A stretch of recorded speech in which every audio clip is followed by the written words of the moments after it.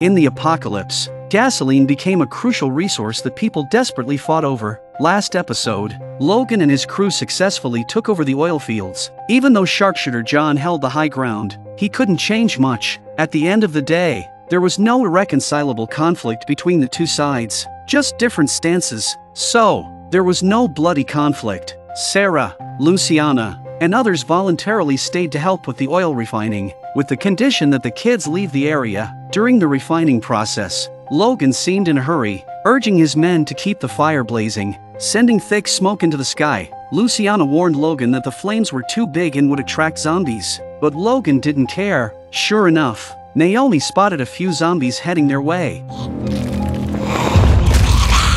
By nightfall, more zombies lured by the fire started arriving, and John had to keep shooting to alleviate the pressure on the ground. Many zombies fell from the hill into the quarry, forcing both sides to temporarily unite against the zombies. At first, everyone managed to handle the zombies easily, but the huge flames were too conspicuous at night. Doris suggested to Luciana to put out the fire, but Luciana said it was impossible now due to the high temperature. Naomi then noticed a swarm of zombies atop the hill. As long as the fire burned, the zombies would keep coming. Zombies continually descended into the quarry. John was killing zombies diligently, but the gunfire attracted more than he could shoot down. Naomi told them there were too many zombies and urged everyone to evacuate. The whole quarry was in chaos. Dwight and others had reduced combat effectiveness as their weapons were confiscated. Wendell said they had to evacuate immediately. Dwight mentioned losing the oil fields meant they couldn't help others, but Wendell insisted survival was the priority. They quickly decided to escape in the tanker truck.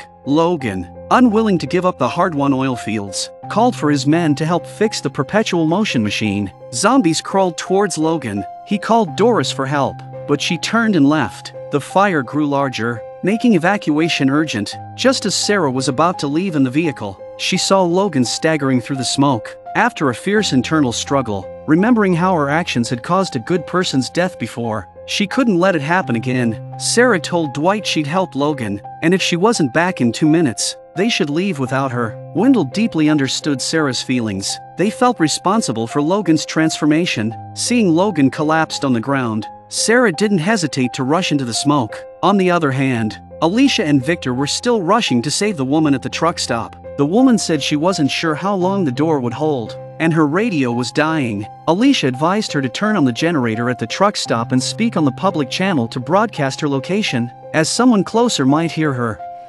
Do you copy? Sarah managed to save Logan with great effort, but he was ungrateful. Logan believed they'd either suffocate or be eaten by zombies. He mocked them, asking if anyone would come to save them now. Anybody there? I need help. More people out there for you to save.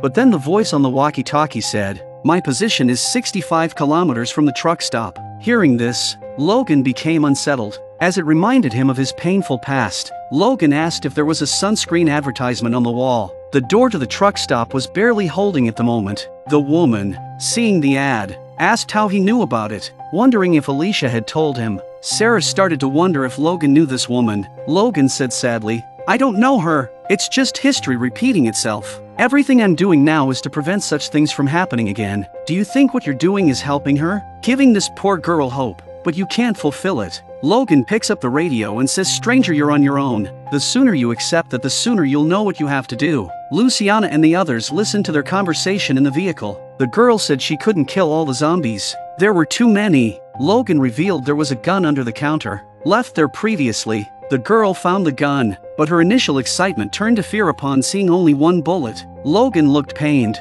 probably reminded of the girl from his past. The girl also understood what Logan meant, that the bullet was for herself. Watching the zombies go berserk outside, she thought it might be a dignified way out. Sarah fell silent. Luciana and the others were also silent. Logan was right, no one could get there in time. Why give her false hope?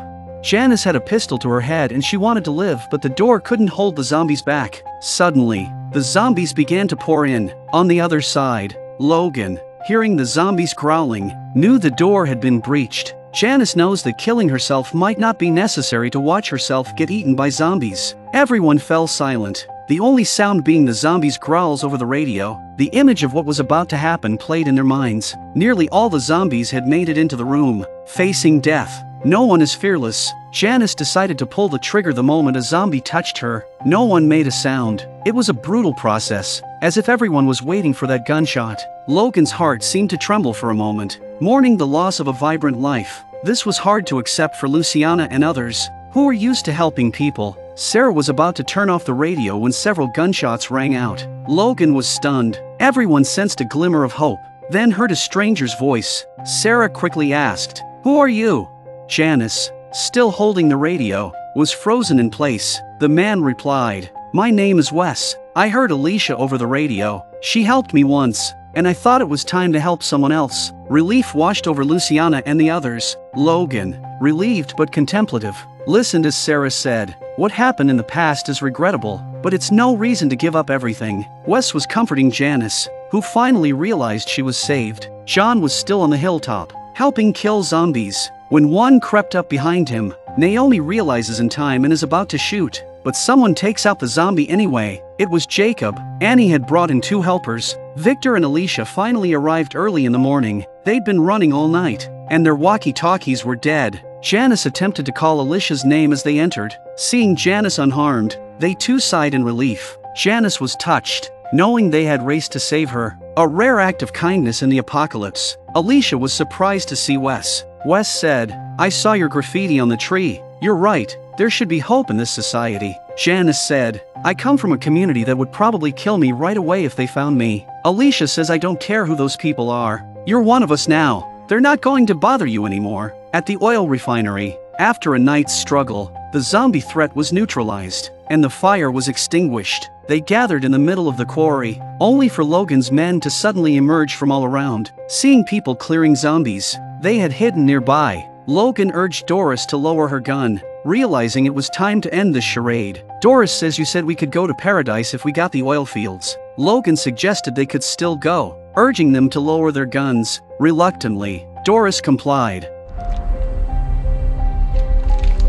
Logan confessed he and Clayton had started the trucker organization together, never doubting their mission. Then a few more shots rang out and all of Logan's men were shot in the head. Naomi quickly spotted the shooters, several horseback riders on the hilltop. A new crisis loomed as both sides faced off. A group of horseback riders approached, John and the others ready with guns, but the newcomers were too many. Dozens of armed individuals led by a striking woman. More armed people arrived. Sarah asked, "Why did you kill Logan?"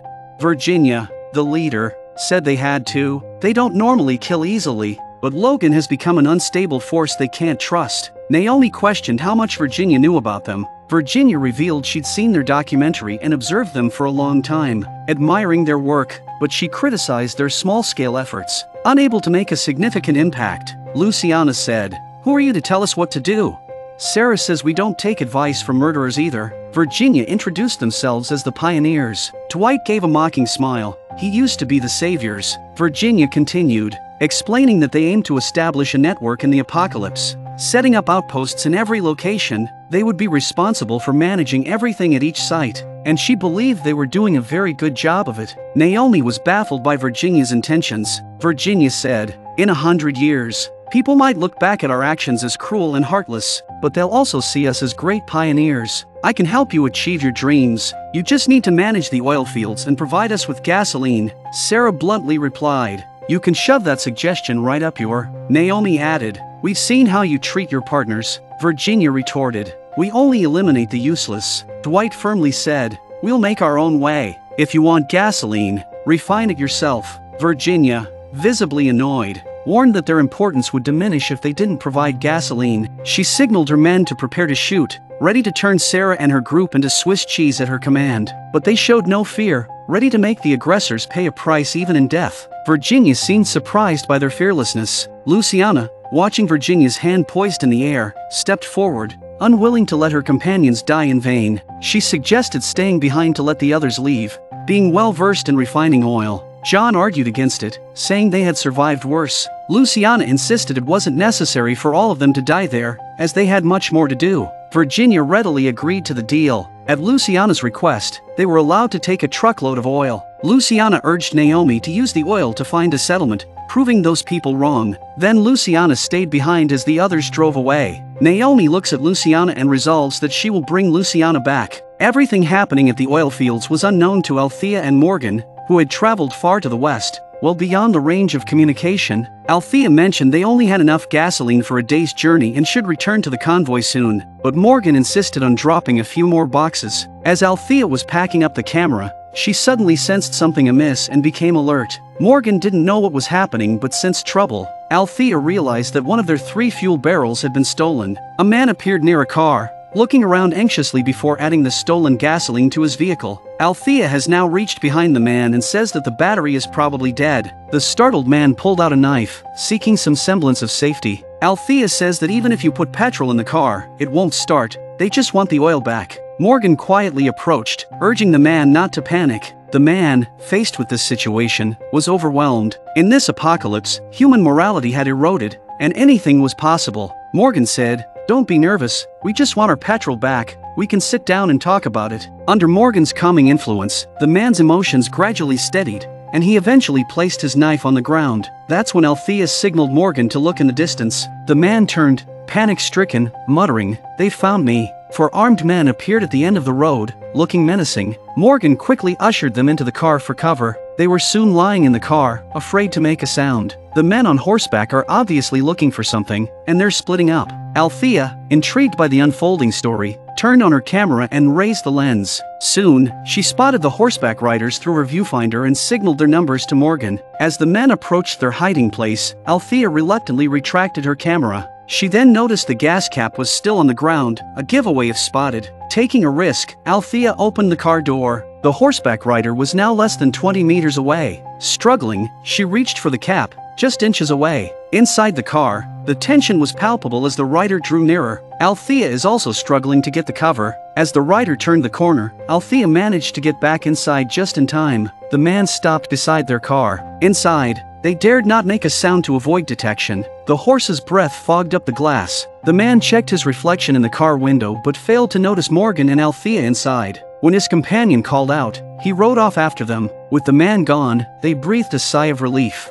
Tom, under Althea's recording, shared his background. He said, "My name's Tom. I come from an apartment complex housing dozens of people, most of whom lived there before the apocalypse. I was the chairman of the homeowners association before the world went to hell. When the zombie virus broke out, everyone looked to me. They needed a leader, but I wasn't cut out for it. Just lucky, I guess. We survived thanks to the building's solid security system. At first, we used the swimming pool for water filtration and the rooftop garden for growing vegetables. Then, my luck ran out. The water supply started failing, the vegetables rotted, the walls cracked, and the roof began to leak. Just when we were about to abandon the place, the horseback riders showed up. Morgan and Althea initially thought these people were attackers, but they offered to help." Tom continued. "They could provide a clean water system, food, and techniques for growing vegetables. They could fix the walls, everything. However, they deemed me an incompetent leader. They claimed they were building a future world system and that a waste like me didn't deserve to live.